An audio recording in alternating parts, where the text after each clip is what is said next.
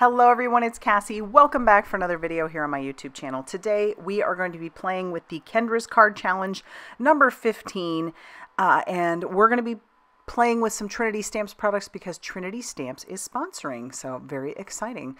And this is the Bear-thday surprise stamp set. I'm going to pair that up with some rubber ducky embellishments. I bring in some other things later on as well, and we'll talk about that when we get to it. But this is the Kendra's Card Challenge, number 15. So the contest dates are July 1st through September 30th. I love these challenges because you just take six 6x6 paper, like patterned papers, and you can cut those up the way she has them all diagrammed, and you get 15 cards in the end because she also provides all of the sketches. They're fabulous. I love to play along with these, love to challenge myself. I love a good challenge. And because I didn't have time, we're going to just focus on this one sketch there. Typically, I like to do them all. I just completely ran out of time. Today's actually my husband's birthday, so we are out of town, and we're going to be out of town next week too. So I just have been cramming things in. All right, so let's talk about our cute little image here. This is the brand new stamp set called Bear-thday, and as you can see, this cute little bear is celebrating. He's got a banner, he's got a hat, and you have some options of what you can put on his little banner. I decided to wait until after I was done coloring just to be safe. I did not want to like muddy up the sentiment at all, which can sometimes happen depending on the type of ink that you're using. And so I decided to just wait, and I would stamp it afterwards. As you can see, I have decided to color my little bear as a polar bear. You got some options here. You could do a brown bear, black bear, polar bear. You could even just go with funky colors too if you wanted to. Creative license, you do you.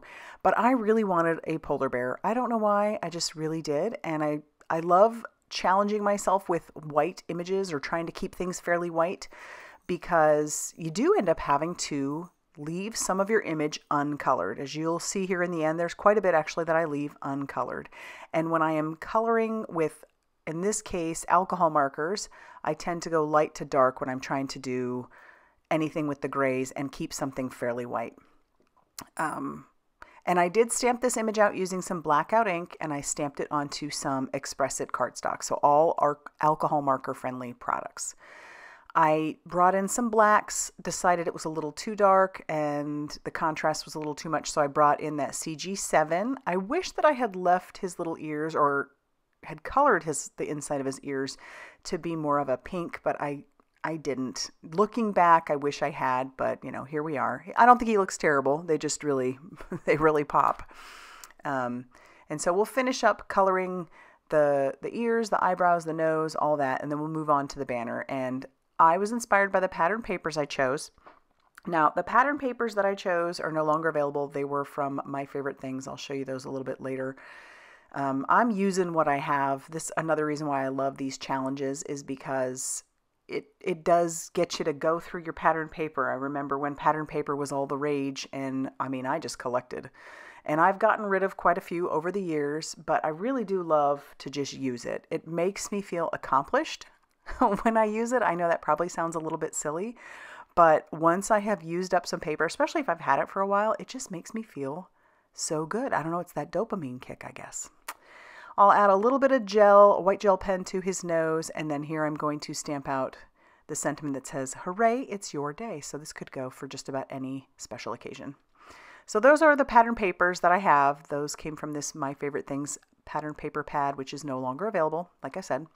And then I've cut down all the rest of the pieces that I need, following the guidelines for each sketch. Now you'll notice there was a little bit of a scalloped edge at the bottom. I'm going to be a little creative. I'm going to take some creative license. So I've brought in this stamp set called Backyard Pool, and I'm just going to use the die that goes along with it. And that die is actually for the top of the picket fence, but I decided to use it for the scallop at the bottom of my paper. And I know it's a little bit funky. It's not a perfect fit, but I think that kind of goes along with the arrows on that one pattern paper that I have. I really love that. And I love the idea that you can just go through what you have and try to see what could work. You might have some decorative scissors. You might actually have some scalloped edged dies, whatever you might have, or punch or whatever, and just have fun with it. Like I said, I grabbed from this one that was supposed to cut out a picket fence, and I like how it turned out. That stuff just tickles me. I don't know. When you use something that it wasn't necessarily intended for and you find another use for it. I love that. So we're gluing everything down, and now we're going to attach this to the panel, that dark blue panel. I drop it and it puts glue all over those edges. And now normally that probably wouldn't bother me, but because this is such a dark cardstock, while that glue will dry clear, it's also going to leave where the glue was a little bit dark. So I just flip the cardstock over. We're not going to waste it. And then we will attach down our panel to the front of that panel. And now we got to think about our bear, where he's going to go. Before I do that, I'll bring in my card base, and that just measured 5.5 inches by 8.5 inches, and it's scored at 4 1/4. And then we'll just put some liquid glue all over the back of our panel and attach that to the base. And then for our bear, we're going to use some adhesive foam strips because I want him to pop up off that page a little bit.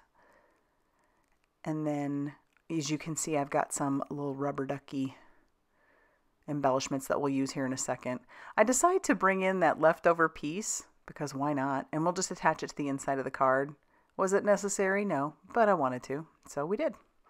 And now we'll just peel off that release paper and stick him down to the top of the card. We'll put our little rubber ducky embellishments inside my tidy tray, and I'm going to be fairly liberal putting those around using my pickup stick and some liquid glue. It really makes that yellow pop a bit more, and I love that. And now that we're done with that, that's actually going to finish off our card for today. So this is a part of a hop. You're going to want to hop around. I've got all the information down below in my description box. So head down there and you can find the link to head to the next one. If you like this video, be sure to hit that like button. Consider subscribing if you haven't already done so. And as always, I'll see you very soon in another video. Bye, everybody.